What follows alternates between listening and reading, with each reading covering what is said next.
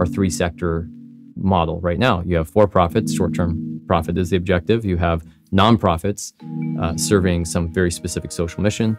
And then you've got government entities, which is ideally serving the common good, right? And then you got to ask yourself, is this three-sector model of coordination really creating the outcomes that are creating a thriving civilization, right?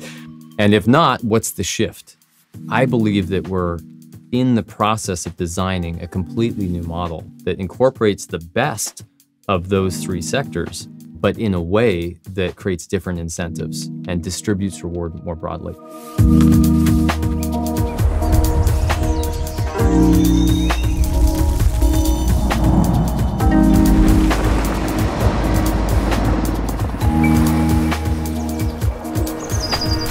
Welcome to the Regeneration Will Be Funded. My name is Matthew Monahan, and in this series, we're exploring the intersections of regenerative finance, technology, and our living planet.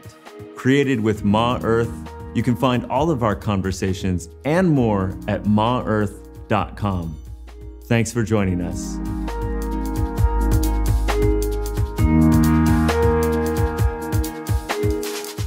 Today's guest is Andrew Hewitt. Andrew works to change the game of our economy from win-lose to win-win. In this discussion, we talk about his extensive work in the for-purpose sector and what have been some of his key learnings and insights. We also go into a really useful model or framework that he's developed, which identifies 6 clear game aspects that we can improve upon to evolve from our current form of win-lose capitalism into win-win. Finally, we get into the philanthropic sector and do a deep dive around donor advised funds, or DAFs. This conversation was recorded in Mangaroa, Aotearoa, New Zealand in March 2023. Let's dive in. Andrew Hewitt. Welcome. Today we have Andrew Hewitt. Andrew has worked in the field of system change for quite some time and also serves as a board member of Pachamama Alliance. Andrew, very excited for this conversation. Thanks for joining us. Oh, it's a pleasure to be here, Matthew. Nice. So you are a man who wears many hats. How would you sum up kind of the work you do and the journey you've been on? The journey started with the Pachamama Alliance, which was an initiative called Awakening the Dreamer, which is a recognition that the dream of the modern world was one that was creating a lot of social, environmental injustice and really leading us to this meta crisis that we're now in. So the journey began with waking people up, and what quickly followed that was a recognition that when you go to then do stuff to help solve this crisis of crises, you need to coordinate in some way. And what are you left with? A for-profit, a nonprofit, maybe a government organization. And those means of coordination just were insufficient to meet the problems that we're facing. And so most of my work over the last 15 years has been looking at how do you change the game from models of win-lose capitalism to something that creates wins for all, recognizing that these levels, this level of challenge requires regenerative funding. You know, we can't rely on governments and nonprofits, which are funded by for-profits, to solve these complex issues. We need to create a regenerative engine that lasts into the future and isn't in its very nature a generator of the problems, which you could say capitalism has been. So that has been my fascination, and changing the game is the work. You have some brilliant models for what that can look like, and some very specific and concrete ways of visualizing and describing, which I want to get into in this discussion. But before we go there, I'm curious, with starting with Pachamama Alliance and this kind of awakening the dreamer and awakening to the meta crisis, like how was that experience for you personally, and how did that land?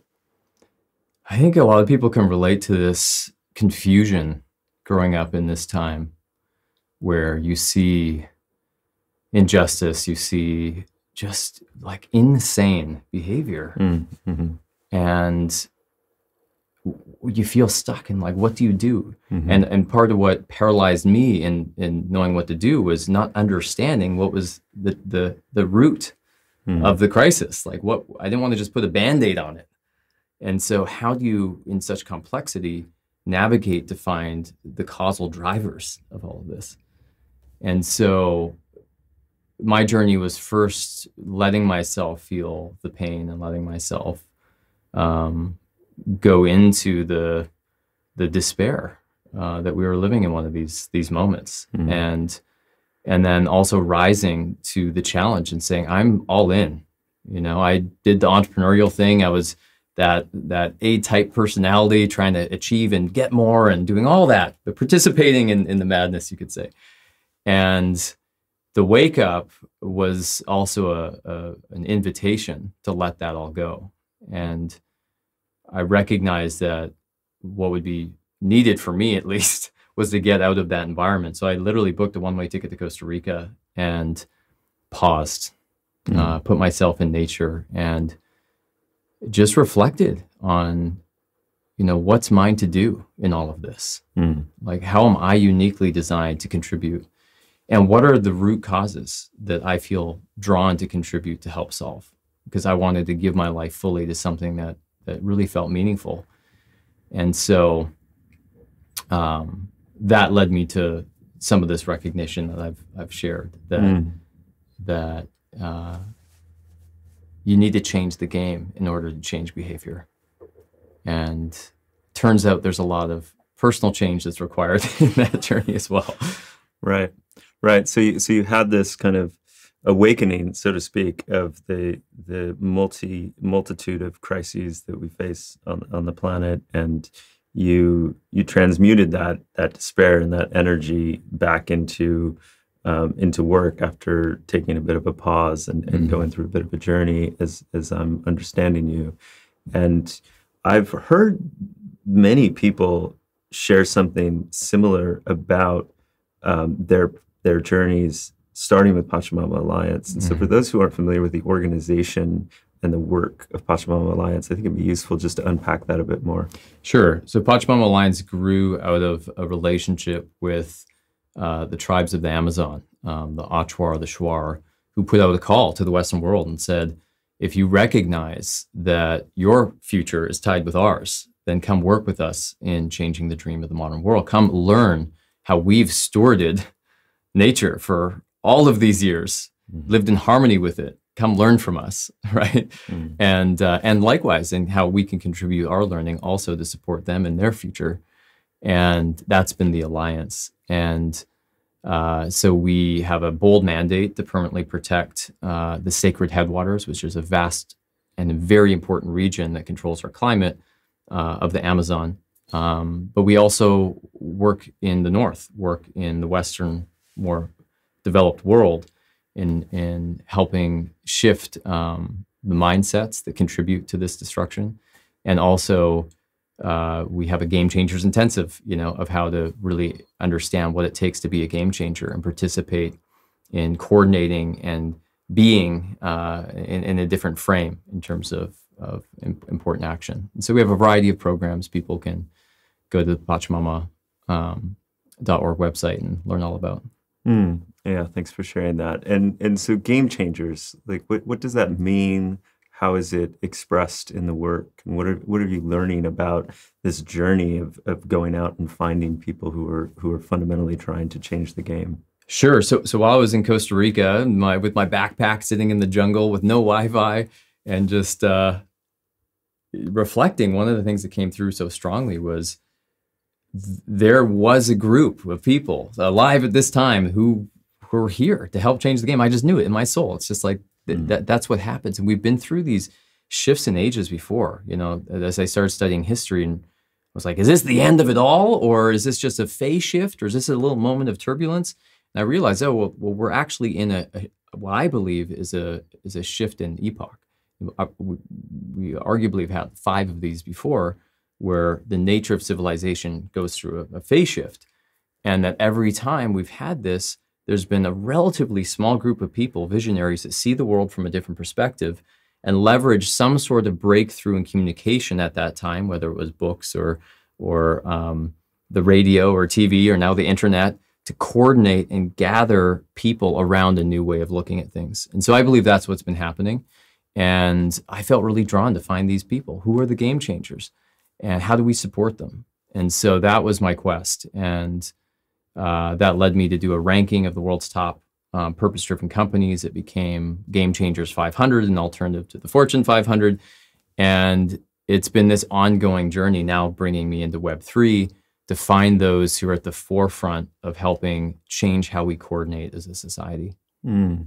Yeah, and I mean, your path and my path have crossed in various synchronistic ways for many years. And my experience is that the rest of the popular zeitgeist has been gradually catching up to a lot of the key ideas and principles that you've been out documenting and exploring for many, many years, whether that's around impact investment, social enterprises, benefit corporations, alternative ways to do business, et cetera. And so, you've kind of been early to the puck on this.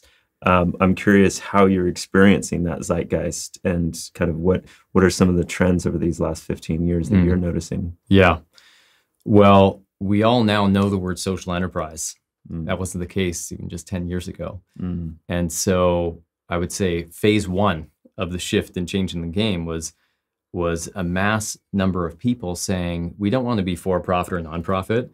We want to accomplish a mission. We can generate revenue doing it. We don't want to be limited by these structures and funding mechanisms. And so that I think was a first wave. And it was a wave I participated in early. I got to work with the U.S. government and all sorts of people on policy frameworks to help actuate what we call a fourth sector, which is defined as a primacy of purpose. So the purpose of the enterprise is like a nonprofit, yet has an engine like a for-profit. So it's that middle space, often called social enterprise, B Corps. There's all sorts of now names for this, conscious capitalism.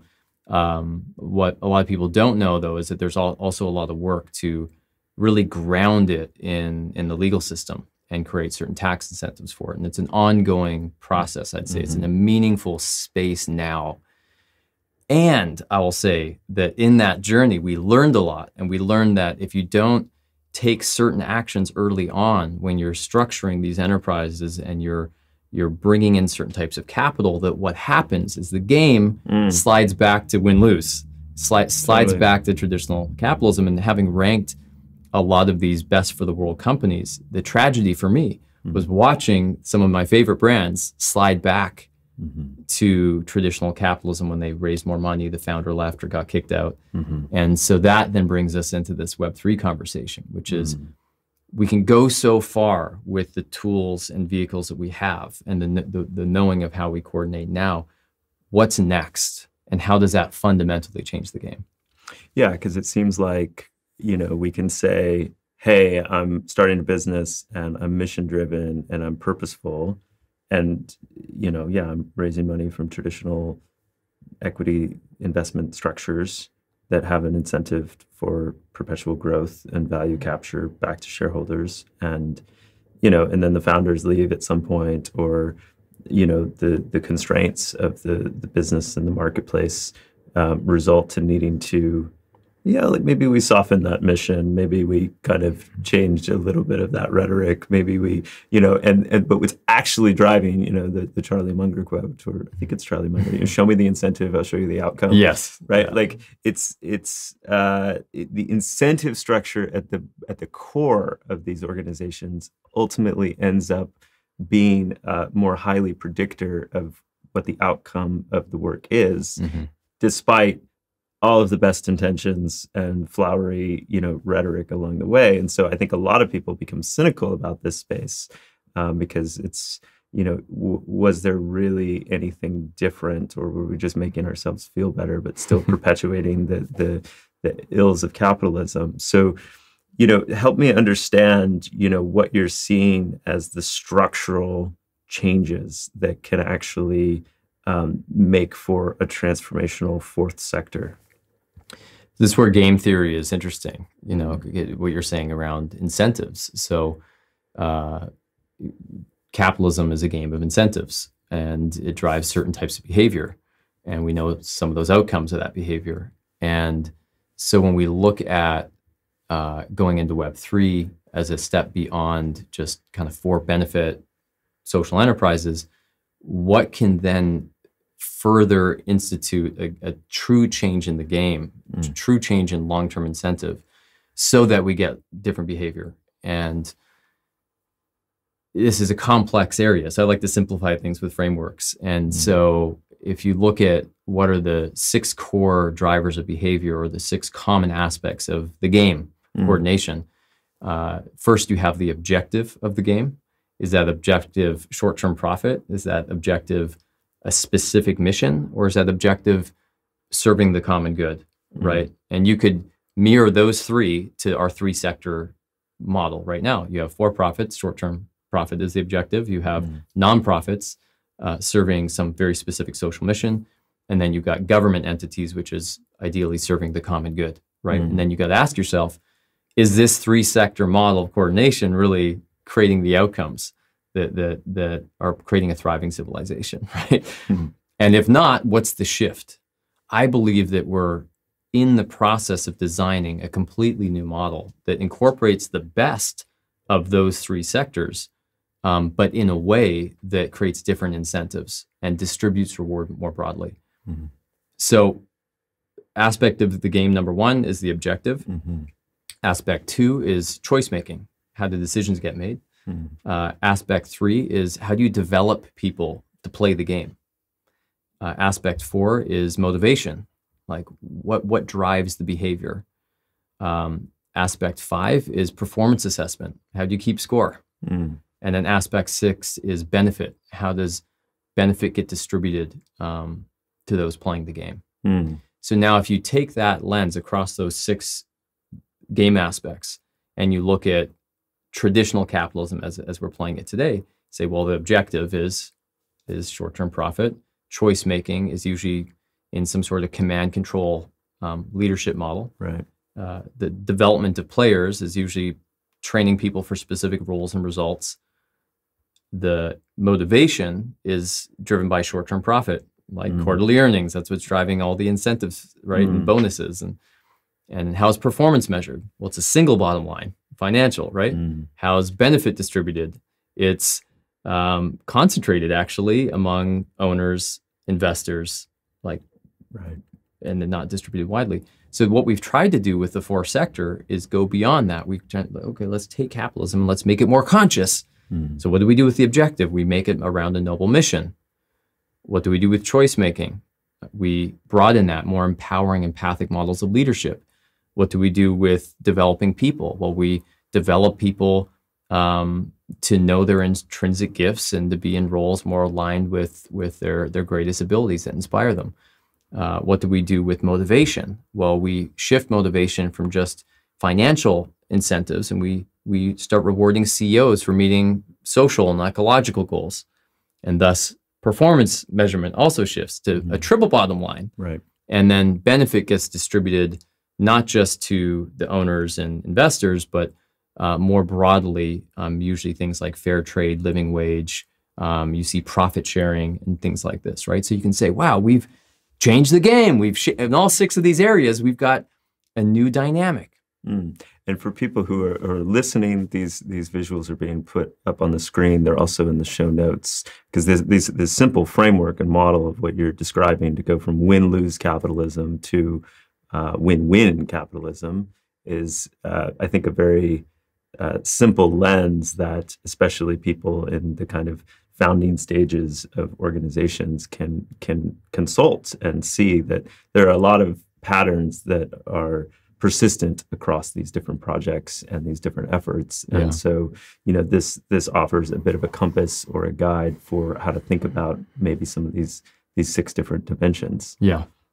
So now let's look at some of the champions in what I've just described, right? So you've got Tom Shoes, you've got Whole Foods, you've got Ben & Jerry's, right? Early movement makers in this space.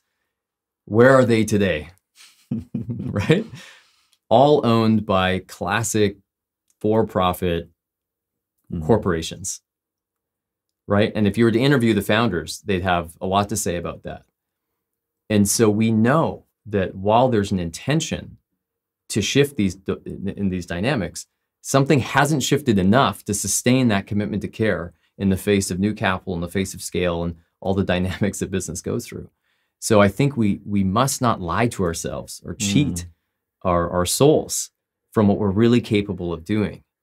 And having worked with a lot of these founders, it really feels like a tragedy that all of that work, all of that commitment, all that gets lost back to a coordination system that's fundamentally win-lose in its design. It's a zero-sum game. It's okay. That's the game.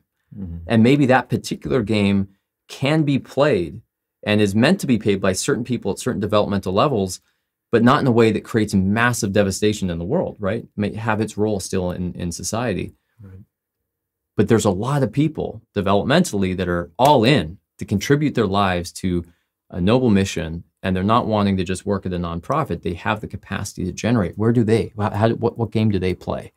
And I believe that's what we're starting to see in Web3, is the early introduction, just like I experienced in the early for-benefit movement. It was still very scrappy back in 2009, 2010. People were trying to figure out what it was. We're in that moment right now with DAOs and all the sorts of tokenization projects we're seeing. And so I'll speak lastly to this next phase shift in terms of some of the design principles I see.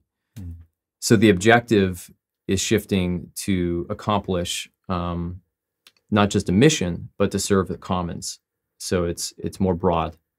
The choice making is shifting just from empathic, empowered leadership to what I call synergistic sovereignty.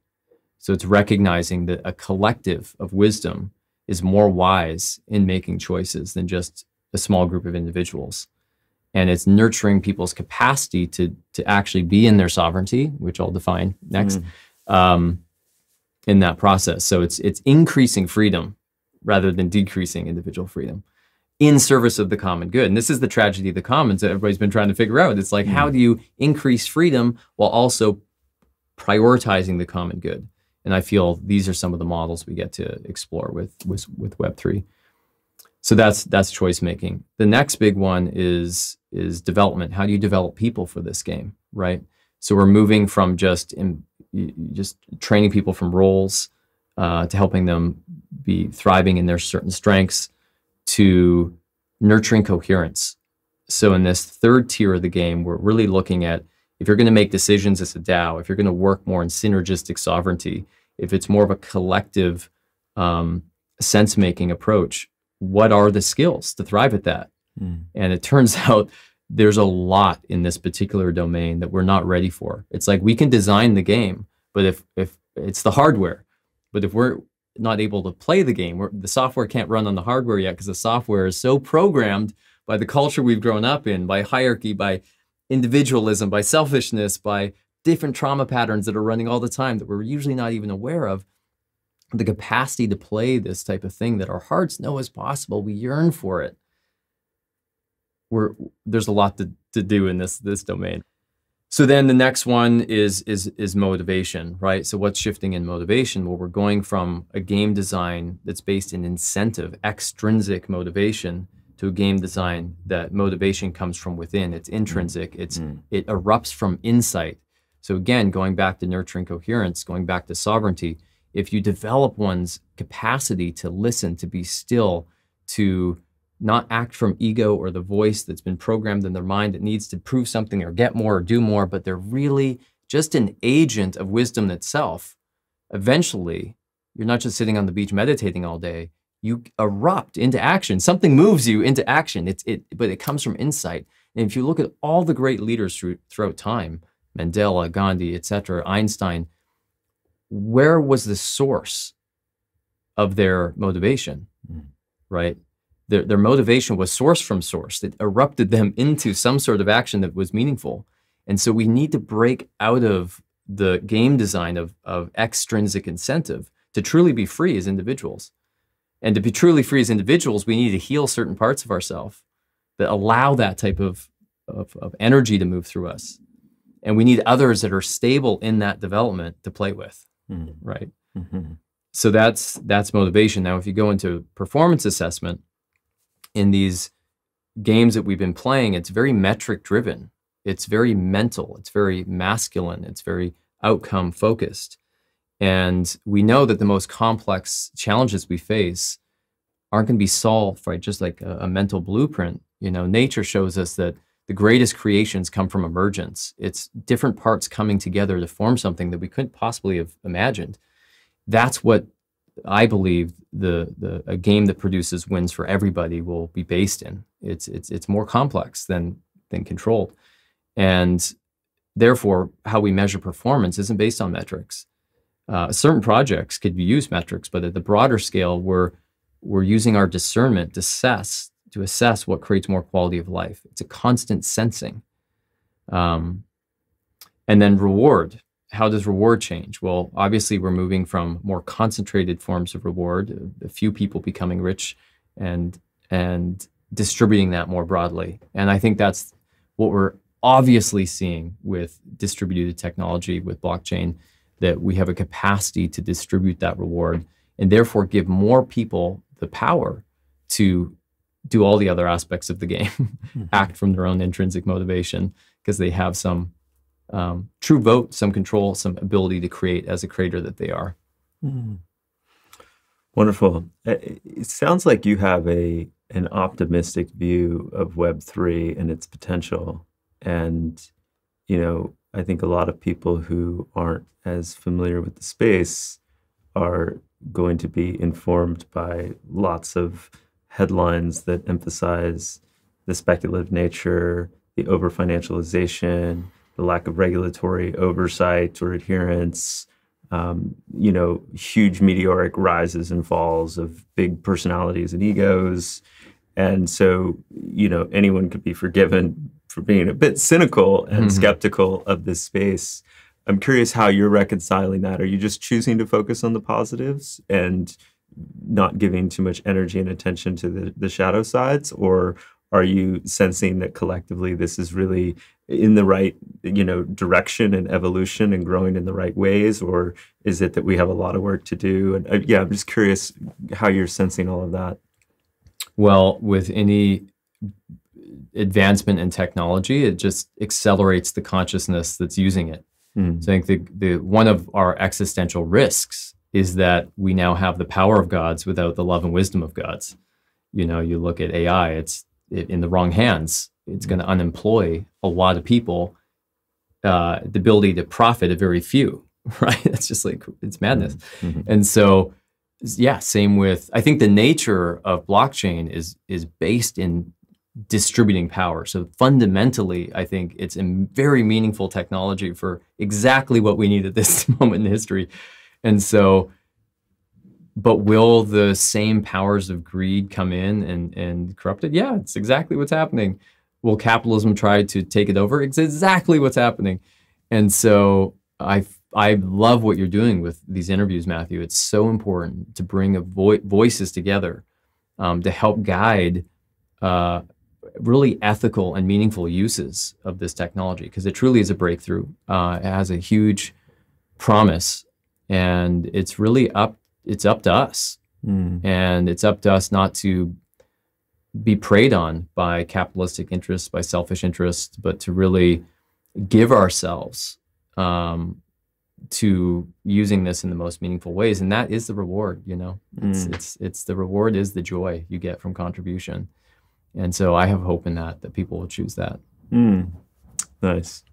And I'm curious your relationship with the word capitalism. And the circles that I'm a part of, I'm seeing a lot of different viewpoints of whether this word survives this next transition moment that we're in, and people adamantly, you know, trying to defend the merits of market-based systems and the things that capitalism does really well, and people who are very adamant and clear that the nature of worshiping capital is the fundamental consciousness root problem, and that we really need to be thinking post-capitalism, beyond capitalism, and going into a different space. And so I'm sensing a lot of different perspectives in this topic, and I'm curious how you're landing.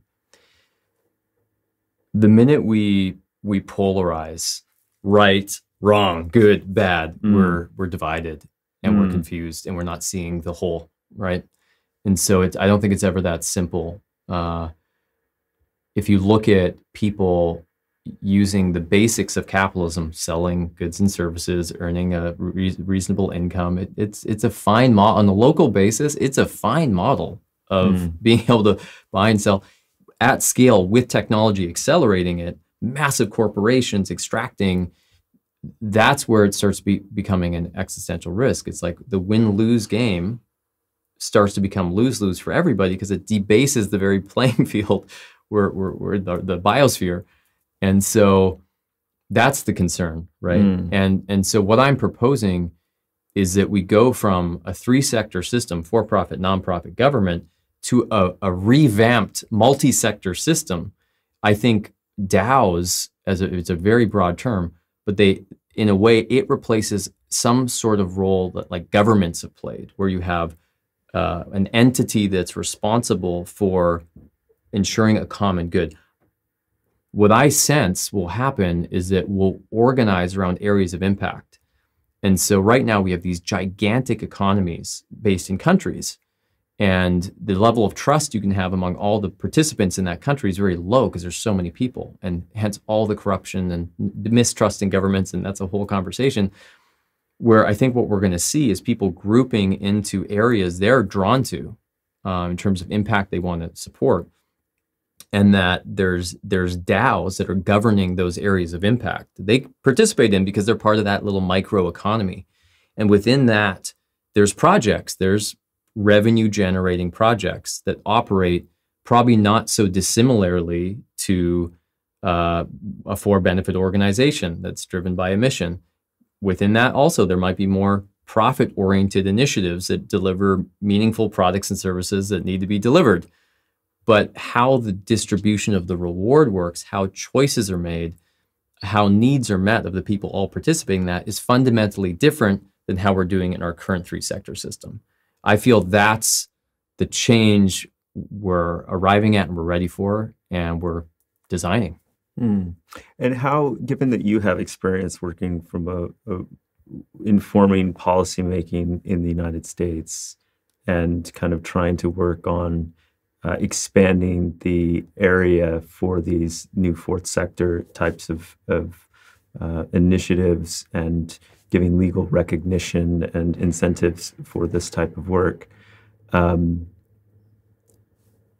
Many in crypto and Web3 are maybe a bit adversarial to nation state at this stage because the regulatory environment's been very unclear and very combative.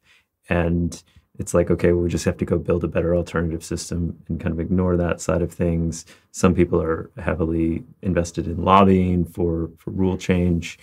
These kind of top-down, bottoms-up considerations. I'm curious kind of how much do you feel like the regulatory, legislative aspects are going to trail the work that's being pioneered here? Is it going to help enable, and how do you think about the effectiveness of where to place energy? Yeah. Well, I think it's the old saying, it's like the Bucky Fuller quote is if you want to change something, build a new model, it makes the old model obsolete. And then, at first this level of change is ridiculed, right? Always rejected, said to be crazy. And then eventually it becomes the new way, right? And so I think we just need to expect all of that, and that's what's happening. And to actually build a working model is, I think, what the legislators need to see. A lot of my work in the for-benefit space was I was researching and evaluating thousands of companies and redefining them as for-benefit entities. So they already existed in whatever form they existed, but based on our definitions, we're saying, well, if we actually had for benefit legislation, this company, this nonprofit, they'd actually be redefined as for benefit. Now, look, policymakers, how big of a sector of the economy this is. And imagine if these organizations had the proper legal structures, they would be thriving even further. And we have all the testimonials from those organizations, different for nonprofits and for-profits, to say how much of an advantage it would be if we made some of these legislation changes. So I think legislators often do, have the best of interests in serving the whole, and they need to see data, they need to see proof before they're going to pull a big lever of change. And so we're in the part of the process of really proving that we have something that will work and is meaningful for everybody. Yeah, I agree. So here we are in 2023. What do you see as the key challenges in terms of proving it that the ecosystem faces? Yeah, the core challenges we face, I think, are projects that start to get traction, get interest from certain types of capital. And it's the same story I saw in the for-benefit space, is they get lured into taking capital and doing a deal with the devil, so to speak. And before they know it, they're stuck in a game design that's not the one they're trying to actually replace. And so a lot of my work now has been looking at how do you access different types of capital. And so how do you provide more philanthropic capital for some of these projects to have liftoff to their next level? They might have some level of proof of concept, but they need that next level of capital. That's basically what I've been focusing on, particularly for Web3 projects that are focused on the future of coordination. And happy to say that we've made great progress in that, and using also different legal structures, using donor advised funds, for example. Like you can use structures that give you some of the benefits of being a nonprofit without needing to be fully a nonprofit. There's a lot of creativity that's come in from our learning in building the for sector and being in this hybrid space between for-profit and nonprofit that can get applied to these Web3 projects. And so I think the challenge is them knowing about that and having the right mentorship and guidance and getting access to the right type of capital.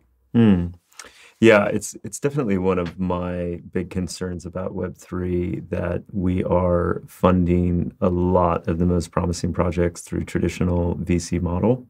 And, I have a lot of friends who are VCs, and I respect, the people and the disciplines and the skills that venture capital has brought into funding risk and innovation in our global economy. I lived in Silicon Valley for over 10 years. And yet my experience there, also led me to believe that when you fund these organizations in that way with the current approach, that exactly what we were talking about earlier, the incentives end up kind of overcoming the good intentions, and oftentimes the for-profit driver leads to things like Facebook. The people that built Facebook and the intentions behind it and so forth were, in my opinion, really noble in many ways. And yet look at all of the unintended consequences and the challenges that we currently face with that platform. And so, how do we not do that as a Web3 community and be overly idealistic about our intentions, but then still embed those same problematic incentive structures, especially when we have new tools, right? Like we have tokens, we have new forms of incentives and so forth. Like these are vehicles. So I'd love to dive into that a bit further about, you brought up donor advised funds, and that's not something I'm hearing many people talk about. Can you unpack that a bit more? Sure. What are donor advised funds, and how do they potentially intersect with this field? So donor advised funds allow a donor, somebody with capital, to put money into essentially a nonprofit structure, get the highest possible tax write-off, and wait to deploy that capital. And they can deploy that capital through investments.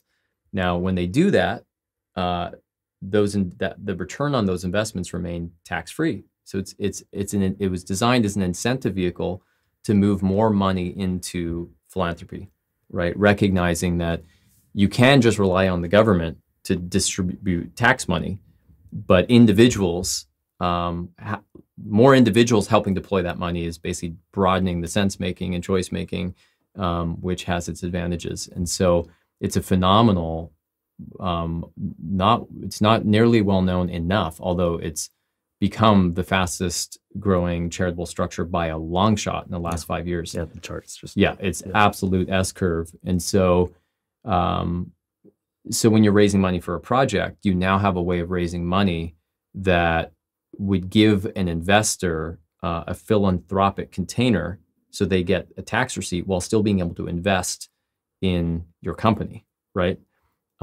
Most people that are playing this investor role, they've met their sufficiency. They don't need more money to buy more houses, more cars. They're at a place where the excess is going to put into projects that have purpose. So the limitation of the donor advised fund is that excess capital created from their investments stays in a nonprofit context. Now, there's a lot you can do within that nonprofit context, and so that's I'm part of a fund that we've been setting up donor advised funds for people, particularly focused on the future of coordination and Web3 projects, and helping their funders and helping the projects take advantage of basically what you could say is hybrid capital, or being hybrid structured. So you get the both of for-profit, nonprofit, and there's a lot you can do with tokens. We designed our DAF structure so that it works fluidly with tokens. You can put tokens into the DAF, you can move tokens out of the DAF just like you can with regular capital. And so it's preparing it for the future. And so that's what we explored in the for-benefit space. You have to have incentive to shift capital. And with DAFs, you have incentive because you can offer the type of tax benefit that we were trying to mandate through for-benefit structures way back when. And so I love that. I think it's huge, and it's obviously taking off for a reason. Yeah, so it has a real distinct advantage where, especially if you have a sudden increase in funds that you sold a business, for example, and you're like, well, I don't know exactly all the different nonprofits I want to give to in this particular moment. I can move that capital into a donor advised fund, whether it's Silicon Valley Community Foundation, Fidelity, RSF Social Finance, here in New Zealand, the Gift Trust. There's a lot of different donor advised funds. And now I'm getting the tax incentive of either reducing my taxable income, but I'm moving those funds into this vehicle where now I have more flexibility of when I recommend donations into the philanthropic space with qualifying nonprofits. I can do that. And so I'm essentially assigned on the account to make those recommendations with the DAF provider, and DAF being donor advised fund. And so that structure also enables the management of the endowment to be expressed through investments. And so right now, unfortunately, most of the capital inside donor advised funds is expressed through index funds in the stock market and bonds. Exactly. Right? Pretty vanilla, run-of-the-mill investment types that are just supporting the existing system as is. But some donor advised funds specialize in really trying to bring your investment capital also into more purposeful investments. One that comes to mind is impact assets, which manages a few $1 billion of client funds and tries to help match those client recommendations for the endowment management into portfolios that at the very least have things like negative ESG screening or, targeted, pinpointed for purpose investments. Yeah. And in full disclosure, I work with almost all of those names that have been mentioned and have, different client relationships in this space. And so, it seems like it's a good vehicle. I do see that donor advised funds risk kind of just being a giant, tax haven for being able to move money out of the tax system, but still being able to kind of hoard the power that comes with all of that decision making. And so you can have billionaires just having all of their wealth stored in donor advised funds and then doing their different pet projects, whether it's in for-profit or nonprofit, and still accruing all of the social capital and other forms of power without necessarily, the true intent of getting the money back into.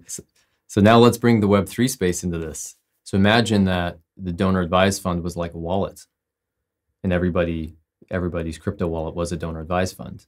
So everybody participating in the success of this space was able to leverage this vehicle, right? And so now, yes, you still have some of the early funders, big funders, having maybe more resource, but I think it's an interesting tool to support all those who are truly devoted to the long-term system change and the impact of their projects to be able to get the benefits the government has designed, purposely for this, to say, hey, if you're really committed to impact, be a choice maker. Don't just rely on the government, be the choice maker of the tax money.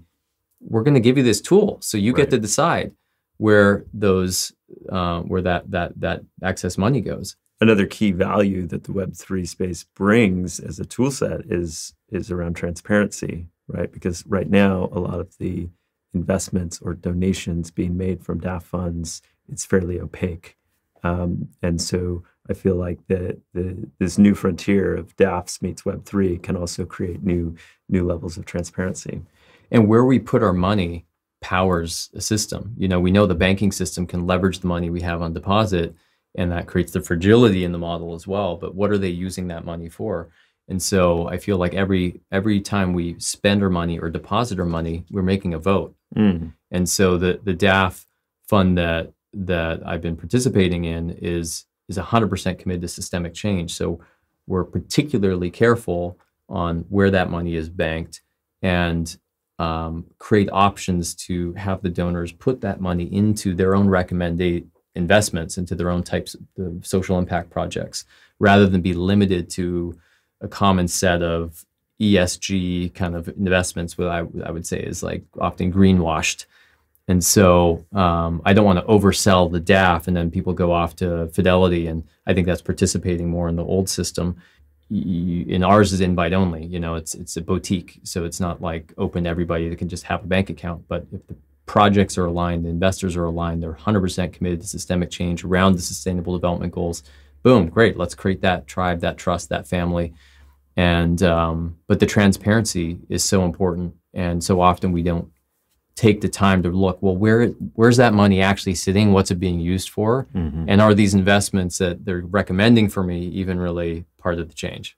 Right, because getting back to the early points about the incentives underneath, and I can say my DAF is committed to systemic change or to environmental projects or whatever, but so often in our current incarnations of capitalism, the incentive to perpetually grow supersedes those missions and those originally stated purposes. Yeah. And so what I like about philanthropy is that the capital is so much more liberated.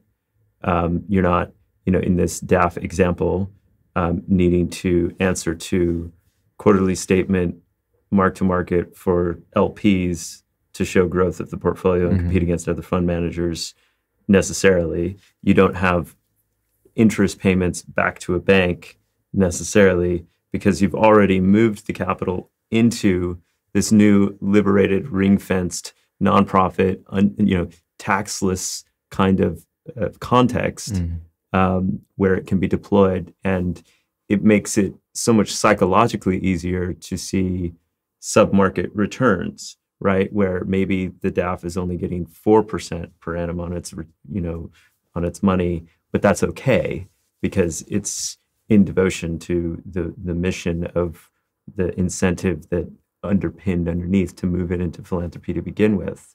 Now, that all being said, you see a lot of endowments still caught in the trap of just trying to grow the endowment, right? And you see silos of endowment managers on one side and the grant making on the other side, and they don't even necessarily always talk to one another. And these hybrid models are still fairly rare. Yeah. Any comments on all of that?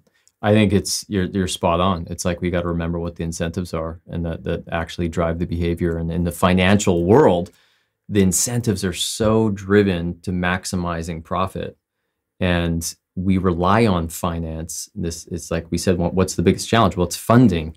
So when we double click on that, and we go into like this whole landscape of venture capital and banking, and we see the fragility of it and the madness of it. And so, yeah, I really encourage as entrepreneurs, like, know where you're banking, know what the incentives are of any funds you're working with, and understand DAFs. I mean, with tokens, one thing you can do, you could put your tokens in a DAF, they appreciate, and you get a tax write-off for whatever that appreciation was, because it's held within that nonprofit vehicle. So whenever you sell those tokens, that's a no-brainer. You know, if you're truly committed to impact, and recognize that you're still stewarding that resource, right? You can still move that resource into projects that generate revenue. It's a no-brainer to use some of these vehicles so you keep more of the money and steward more of that capital towards the long-term impact that you're really dedicated to. Right. So as I understand it, if I buy a token for $5 and then, you know, put it into a DAF when it's at 10, I'm effectively writing off that appreciation and not being taxed on it. So, and this works at traditional equity structures as well, which is why DAFs have been a popular choice for public company stock donations. Exactly. Obviously, none of this is financial advice. We are not tax advisors. We're speaking from one limited frame in our United States context. Do not take any of this too literal if you're listening, because we're just kind of talking more at the hypothetical. But it's clearly a high growth area. I do think there's some shadow sides in the DAF industry, and that they will probably start to have some reckoning soon as more people get into these nuances. Especially with the big banks. Yeah, especially with the big banks. Tell me a bit more about that. Well, 90% of DAFs are held within the big banks. So you just know that there's that game, there's that version, and it's still great, still has a lot of benefits. But the challenge has been working with DAFs that are truly all the way through transparently committed to what I believe is the full potential with it, which is serving purpose-driven projects. Yeah. And if people want to explore projects that are in and around this intersection of donor advised funds and Web3 or crypto, I'm aware of Endowment, like DAO Endowment, is doing some interesting things. I know that change.org is kind of experimenting with a lot of things around crypto donations. Daffy.org, DAFFY, is doing interesting things around crypto. Are there other projects or places you would recommend? I mean, I think that's a really good place to start. If anybody, we're not like publicly, promoting what we're doing, but if somebody feels they have a project that is in the Web3 space that could really benefit from this, they could shoot me an email, andrew.h@gamechangers.co. And I think those other projects you mentioned are fantastic places to start. Excellent. Great. Okay, so we've double-clicked on funding as one of those key challenges. What else are the key challenges here in this transformation? Yeah, so to get back to how do we truly change the game, right? We got 6 game dynamics. What are the ones that are the biggest challenges? So I'd say funding for sure. Funding sets up, if you're going to stay committed to the long-term objective, it often changes your incentive model, what you measure. So it's a early big lever of all the other game dynamics. The other biggest challenge, I would say, is in the area of development. How do you train people to actually play this type of game? Especially when we've come from generations of playing a game that's based in competition and win-lose and us versus them. It's a zero-sum game. We're conditioned for that. Our society reinforces it every single day. And so I think just first and foremost, taking the pause and recognizing that you have those patterns and that you're going to need to face them, and it's going to be work, and you will be so liberated when you get those patterns moved out of your awareness, out of your body, and can operate more synergistically, more cooperatively.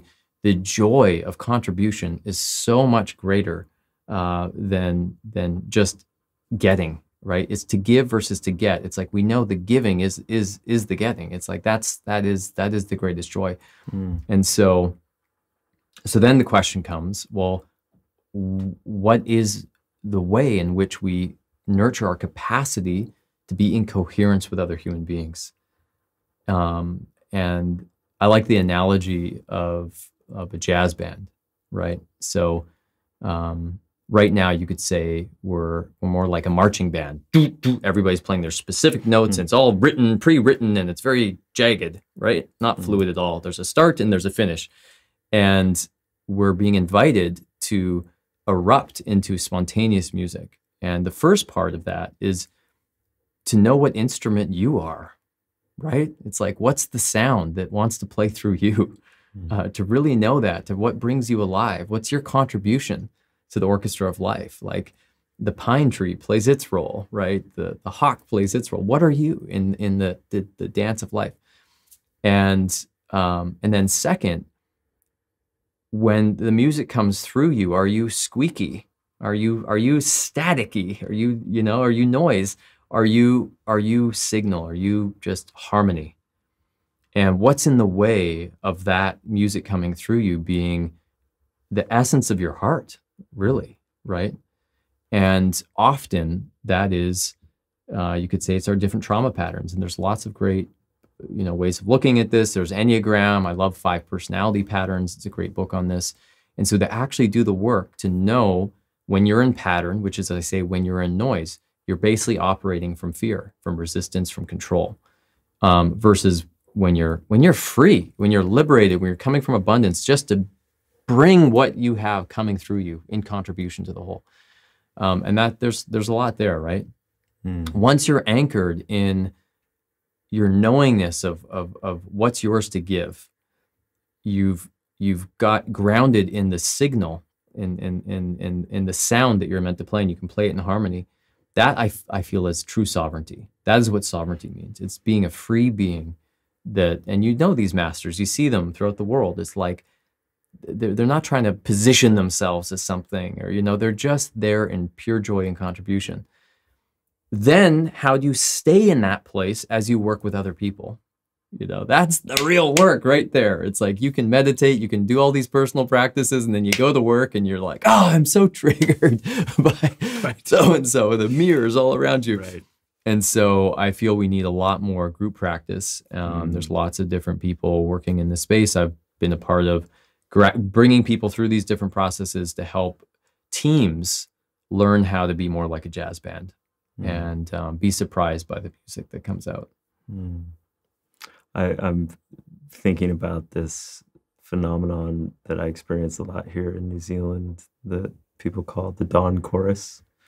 And when dawn breaks, you hear a few birds start the choir, and then you hear a few more, and it turns into this incredible crescendo. I mean, the first time I heard it, I was in tears because, we're blessed to live amongst nature, and you just hear all of these different bird species singing, and it's not marching band, it's not pre-scripted, right? But it's this beautiful choir of all of the different contributions that come, and then it actually then settles down, right? It's like this maybe 10-minute kind of experience. And so, yeah, I love these metaphors, and I love looking to nature to inspire how we can redesign these systems and think about our ecological niche, our purpose, and our place inside the wider web. Andrew, this has been such a pleasure. Are there any other final thoughts or messages that you'd like to share? What moves us to do something meaningful, purposeful in the world is usually to respond to disharmony. We have a lot of disharmony in the world, right? And I think it's important to remember the only way to move from disharmony to harmony is to be in harmony first. And there's a lot of things that can cause us not to be in harmony within ourselves. And that can be environmental, things that are physically in our body, toxins that cause us to be in distress. That can be trauma patterns that are passed on or things that we've experienced in this life, all sorts of different fears. And so, life has given us an incredible context of all the disharmony to motivate us to come into harmony. And if our internal world is is just reflecting out to the external world, right? It's a mirror. Then it's showing us the way. And if our quality of being informs our quality of doing, then who do we need to be in order to create a more harmonious world? And I feel that is the great invitation, and it's an adventure, and we're all here meeting in this moment to be on that adventure together. Thank you, Andrew Hewitt. Appreciate your time. Yeah, it's been a pleasure. All right, what do you think of that conversation with Andrew? Please leave us a comment below, like, share, subscribe. You can find more conversations like this one at maearth.com. This is season 1 of the Regeneration Will Be Funded. We'd love to engage with you and hear more of what you think. You can find me in the community Discord. Thanks for tuning in, and I'll see you next time.